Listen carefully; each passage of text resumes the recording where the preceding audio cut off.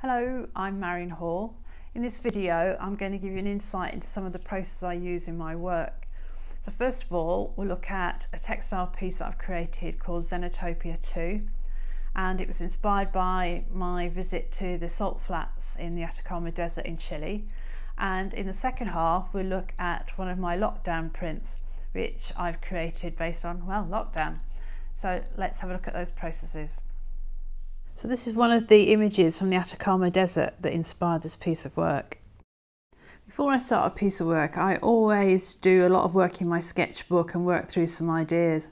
And for this piece, I got some very salty water which I laid onto fabric and waited for the water to evaporate so that I could see what the salt crystals looked like. After studying some of the crystal shapes, I started to do some drawing so that I could use that shape to print with. As you can see from my sketchbook, it was full of ideas for the Atacama Desert. I couldn't wait to get started.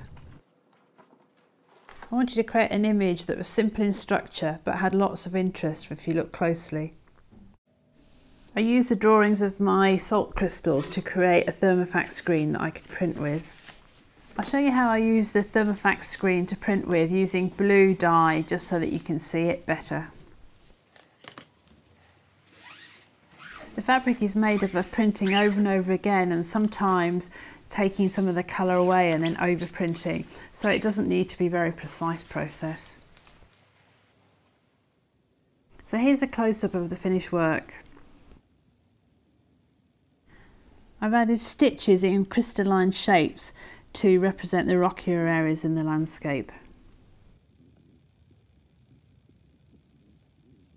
Let's move from the textile process and have a look at the print processes. I played with lots of ideas during lockdown, and this is one of my favourites.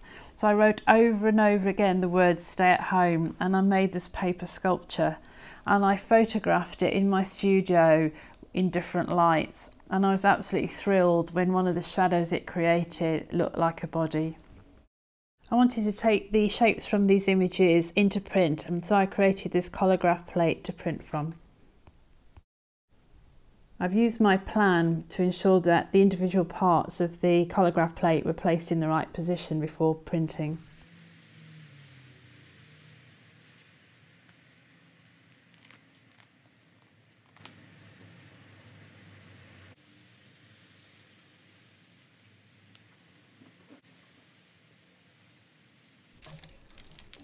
And then I hand painted the shadow.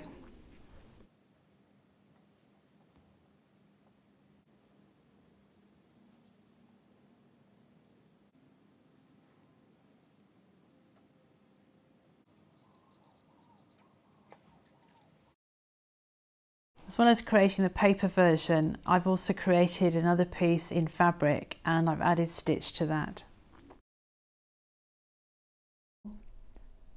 So I hope you found this video helpful.